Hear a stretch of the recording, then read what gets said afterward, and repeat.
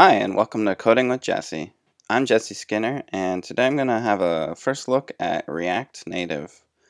So I haven't programmed with React Native before. I've done a fair bit with React. React Native is a way to use the React syntax for building native apps, specifically native to iOS. So I guess they're going to come out with a version for Android in the future, but just for now, it's only working on iOS. So I'm just on the React Native homepage, I guess, and if you click Get It Started with React Native, here's the steps for getting started, and so this video I'm just going to work through these steps. Okay, so I've already worked through the first three of these. I needed to download Xcode, which itself needed me to upgrade my Mac, so I had to do that, and that took about an hour. I had to upgrade to Mavericks, and then I had to download Xcode, and I already had Homebrew installed, but it messed up. I guess from upgrading, it messed up the permissions on my user local folder, so I had to debug that for a while, and I got that working. So now I'm going to continue with step 4 of requirements and just use Homebrew to install Node, to install Watchman, and Flow. I don't know if I need Flow or Watchman, but I will install them anyway because it doesn't hurt, or I don't expect it to hurt. So I already have Node, but I'll install it with Homebrew and do the same for Watchman and do the same for Flow. Alright, so once I have those installed, that's pretty much it for software requirements. Now I can install React Native CLI, which I think stands for Command Line Interface. And then so the next step is to install that. The -G means global. So I'll probably have to do this with sudo. And so that's installing React Native as a command line program that I can use, I guess, to set up a project. Okay, so that seems done. And then next step is to call that new command line React Native init to initialize awesome project. So I'm not going to call it awesome project. Yeah, why not? I'll call it awesome project. So I'm in a folder I created, React Native demo, but I'll just run that. And it says this will it failed. This will walk you through creating a new React Native project in blah blah blah. So there was an error because it couldn't open a lock file. And then it freaked out because it can't unlock a file which hasn't been locked. That's too bad. So, what can I do to get it working? Let's just try running React Native by itself. That seems fine. If I do init test, that should fail. Not should fail, but I thought it would. Let's look in this locks folder, see if there actually is anything. Nothing. What's in the npm folder? Is there a locks folder? Well, there's a lot of stuff in there. At the top, I guess. So what are the permissions on locks? Oh, it's set to root.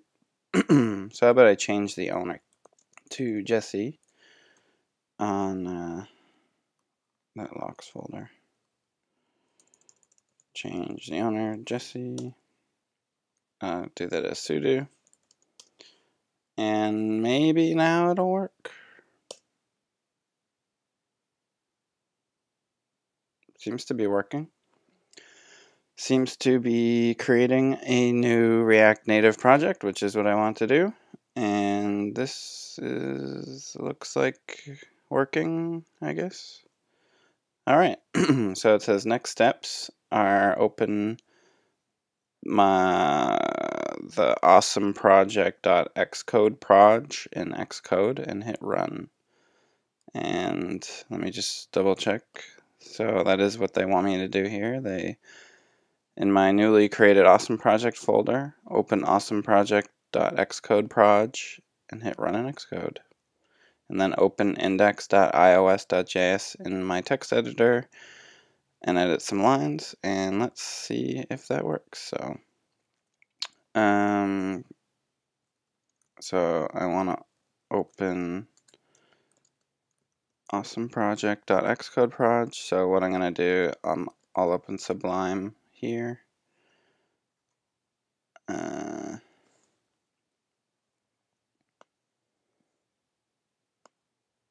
So I want to open this folder, I guess, in Xcode. So I'm going to just, I just want to open this up in Finder. And then I'll just double click the Xcode project, and that I assume will open up in Xcode. So it wants me to install some extra stuff, that's fine. Hopefully it's quick. It's pretty quick. So I've never run Xcode before, I don't think, so I don't really know what it is. I know it's for making apps for iPhone and iPad. Not really sure what else it is, and I'm not really sure what React Native will look like inside of it, but we'll find out in a minute or so. Alright, seems to be done, and it's loading, and I don't know if it's still loading or if this is it. Okay, I see a little progress coming. It says processing files. Kind of exciting. We will see what Awesome Project is. So I guess this is the default whenever you install React Native app. Not sure. Okay, it seems like it's done, I guess. And I'm supposed to click the run button. Is it this play button? Probably.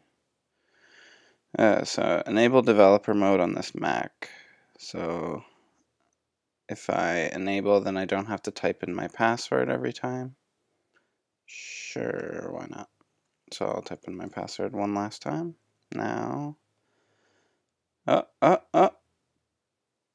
it's running Packager on port 8081, which I guess is how React Native works. It says keep this Packager running while developing on any JavaScript projects. Feel free to close this tab and run your own Packager instance if you prefer. And so I guess this is just a console that'll run in the background while my app is running, but my app isn't running, or I guess it's still working on it. Okay, waiting. Build succeeded, and I'm waiting for, I guess, an iPhone to pop up. Here we go. There's my awesome project. Oh, what's happening? Welcome to React Native. To get started, edit index.ios.js. Press Command R to reload, Command D or shake for dev menu. I don't know how to shake, so I'll try Command D. Oh, I guess, I don't know. I hit Command D, but nothing's happening, so. Oh, there it is. So I can reload, debug in Chrome, debug in Safari, enable live reload, start profiling. That's pretty cool.